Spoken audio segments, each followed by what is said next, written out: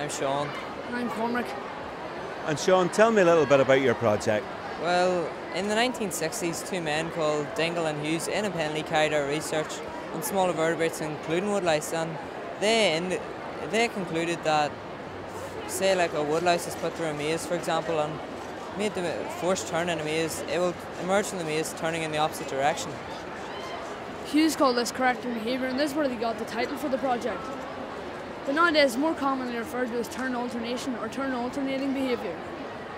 In the initial stages of our investigation, we also took into consideration like environmental differences. So for example, we tested the woodlice in bright, dark, damp and dry conditions. We found they moved quickest in the bright and the dry conditions, as this were most vulnerable to desiccation. But the majority of the initial stages of the investigation were carried out on a 90-degree turn, sort of like this here. Whenever they were forced to make a right turn, and the majority of the woodlice would come out and display correcting behaviour by turning left. Well, we also found that, say for example, a woodlice only had one antenna.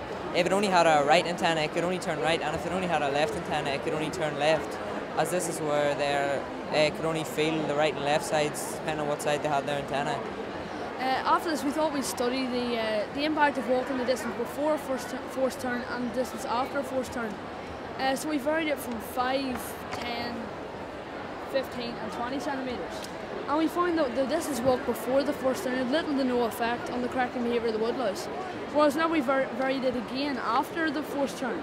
We found the further and further away they got from the forced turn, the more likely the correcting behaviour was to be extinguished. We also decided we were going to not only test them in a 90-degree angle, but also vary the angle sizes between 60 degrees and 30 degrees. And we used a photocopied protractor on the page and placed the piece of wood onto the page like this and put the woodlice through. And we found out two very interesting things: that not only did they go in an opposite direction, but they also came out at a similar angle to what they were forced to turn. After this here, we compared the behaviour of juveniles and adults. Well, we went by our own key, juveniles being anything under 8mm and adults being anything over 10mm in length. And we found that there was very, very little difference in the behaviour of the juveniles and adults. So this suggests it's a more innate condition, they're born in with it, sort of a survival mechanism which they've evolved to whenever they're living on land.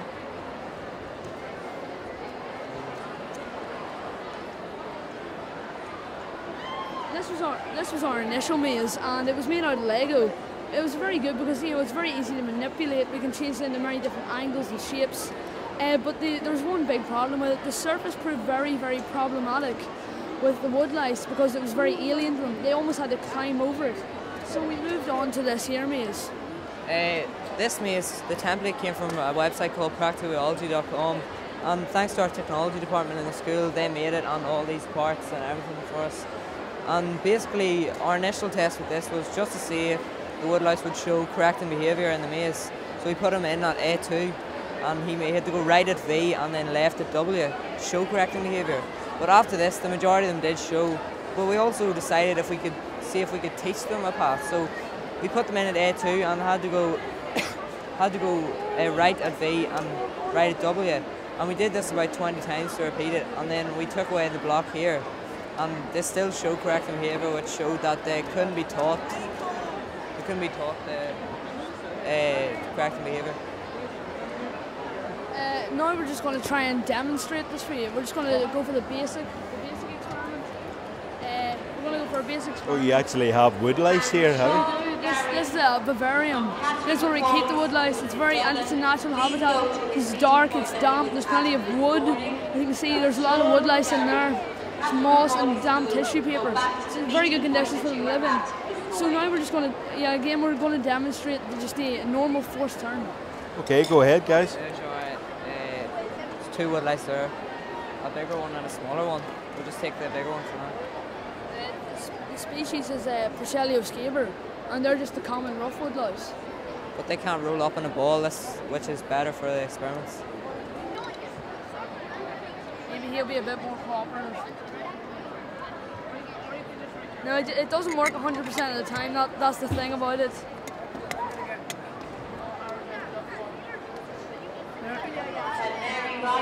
He's going right here. There you go, and that's correct behaviour for you. Well, thank you very much. Any questions or? Any questions?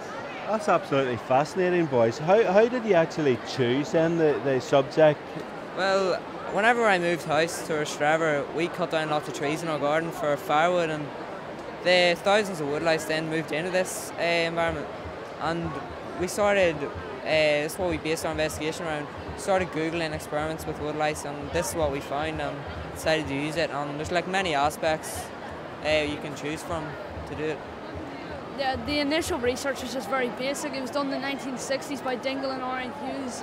And these here aspects, you know, the comparisons, the angles, the environmental conditions, we're just updating and rebuilding on it and adding our own points into it. So it's a great subject, and we hope to just continue the research again. Thank you.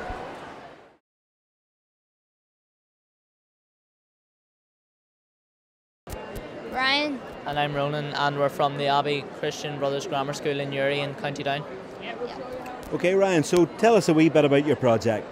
Well, it's an adaptive braking system to allow the car behind to make an informed choice whether it's a gradual braking manoeuvre or a sudden braking manoeuvre. This will be displayed through different lighting sequences based on the car manufacturer's design. What made you choose this project? Well, my teacher, Mr. Savage, came in our room and asked who wanted to do BT Young Scientist, and me and Ronan put our hands up, so that's how we wanted to do it. Was there a particular reason for choosing this? Well, I have a great interest in cars, so I really want to do something based on cars, and we just sat down together and came up with the idea of the adaptive braking system.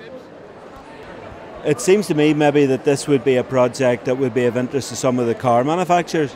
Yeah, well, we contacted several car manufacturers and we got replies from Mercedes-Benz and Renault, both expressing interest in our braking system. How difficult is it to adapt what you have done to different types of cars? Well, the adaptive braking system is adaptable to any brake-like design, so it should be no problem. Any car, any brake-like design, our braking system can be adapted into it.